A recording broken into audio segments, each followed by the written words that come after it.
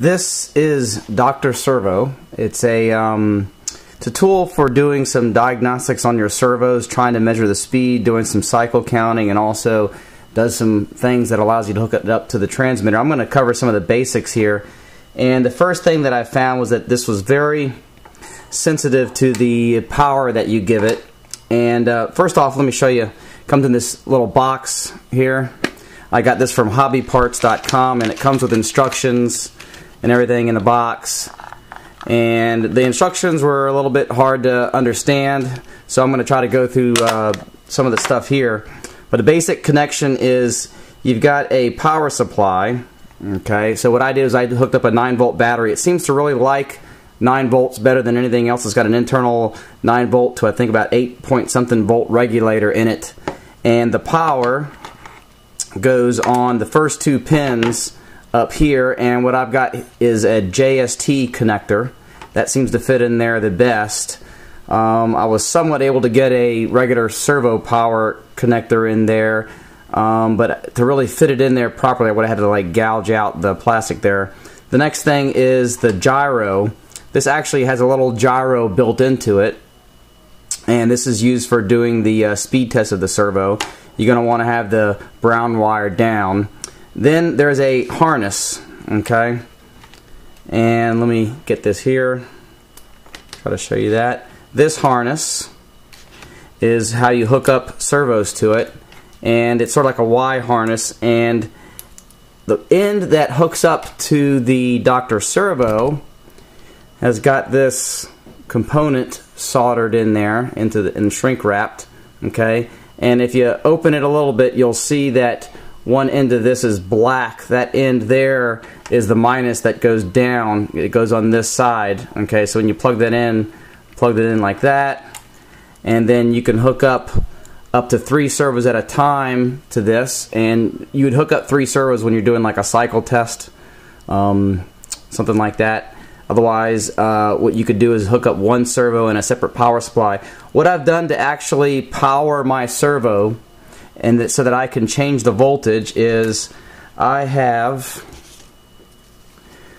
a speed controller here, and it has a built-in BEC, and it has a jumper on it so that I can select whether it be 5 volts or 6 volts.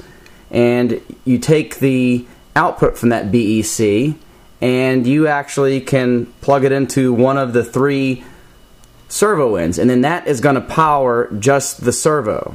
Okay, this circuit that is inside here isolates whatever voltage you put into here from the Dr. Servo. The first thing I'm going to do is I'm going to go through the menu here, and it's kind of hard to focus in on this little screen, but I'll do the best that I can. It's got a button here, and it's actually more than just a single push button. You can actually push it up, okay, and you can push it down. Okay, when I push it down, it turns on and off the backlight. Okay, you can push it right and you can push it left. Okay, now in the case of this screen right here, this is for testing the servo speed. If I push it to the left, it makes that value there go down. So it says 574. If I push it to the right, it makes that value go up. Okay. If I want to do the servo speed test, which I'll do now, this range here is the time increment for 60 degrees, and I'm going to hook this up and show you how to do that speed test. Okay, I'm going to do the speed test. I've got a high-speed tail servo hooked up here, and I've got a printout of the protractor. The manual actually comes with a protractor in it. You can either cut that out or you can copy it. I just went and Googled the word protractor for images and found this.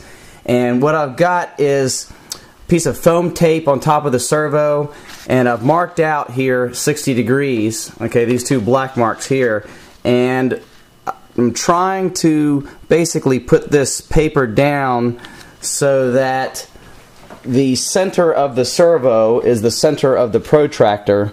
Okay, and I'm starting off aligning here. It looks about right.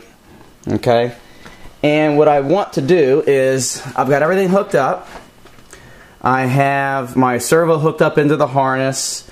I have my power supply here for the servo with a BEC, and that's hooked up into the harness.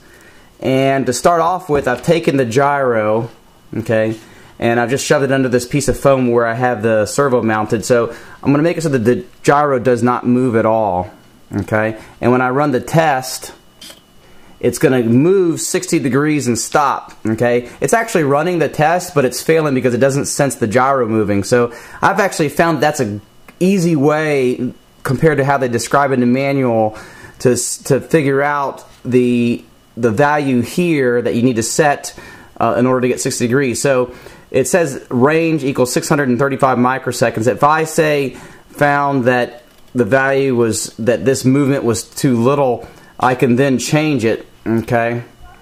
So I actually bumped it up. Let's say I started with 710. When I push the button, you can see it goes actually further than the 60 degrees. So I'll bump that back down, okay. I'll make that, say, 500 microseconds. Now, okay, let me realign that. Okay, that's too short.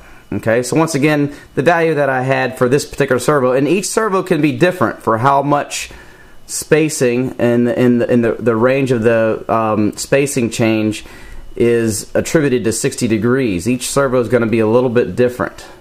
Okay, that's one of the reasons why tail servos will differ from one brand to the other, not just because of their speed, but the gain can change because the microsecond for 60 degrees will alter from one to the other.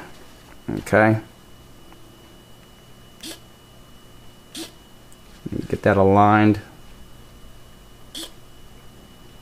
Okay, it's hard to see from the camera, but it is moving 60 degrees. Okay, sometimes it does bounce around a little bit when I move the gyro underneath. Okay, so it is moving 60 degrees when I do that test. Okay, now I've got this pretty well aligned. I got my spacing right, and it is now moving 60 degrees when I do the test.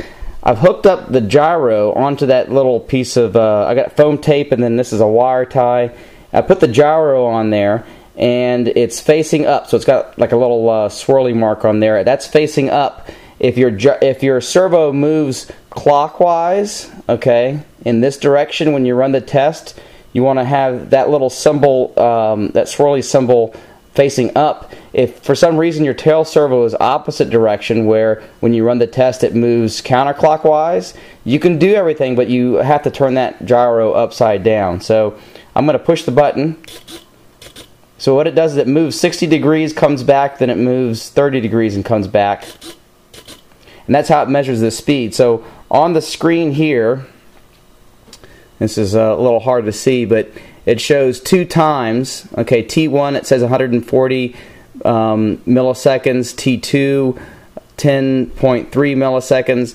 Then it shows at the bottom T 74 milliseconds. So that's 0.074. So typically you see speed for servos in a value, a decimal based on a second. So 74 milliseconds would correspond to, in the spec, of 0.074 seconds. Okay, so that's how fast this servo is moving. And if you do this test a couple times, the value is going to change. I'm seeing values anywhere from the 0.074 up to like 0.08. Okay, now if I go over to my battery eliminator circuit here, and I'm going to change it from 5 volts to 6 volts. Okay, then I'm going to run that test again. You can see it's actually moving faster. Now the values are 69, 74, 78. Okay, I like to take a test of about 10 times. 65 is pretty low. And then compare those numbers, sort of take an average, and that's the speed of the servo.